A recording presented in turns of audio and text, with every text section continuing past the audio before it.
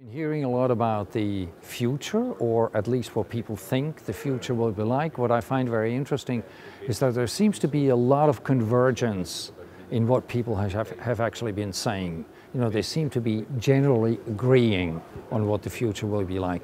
What we try to do with our Robo Lounge project, by the way, the Robo Lounge is a platform where people can go and have first-hand experience what the future will be like, because instead of human staff, there will be robots greeting and serving people.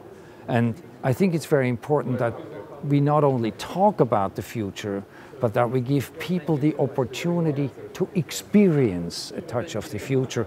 I think that's much more important for the understanding of what it will be like, and that's the purpose of the Robo Lounge.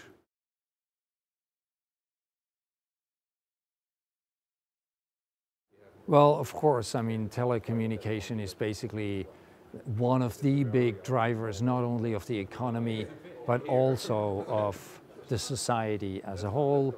And I think it's important to think about the future, and we feel it's even more important. Well, of course, it's very important to talk about that.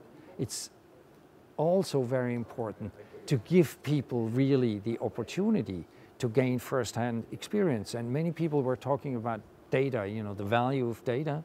And I think one of the most valuable data you can have is your own personal experience.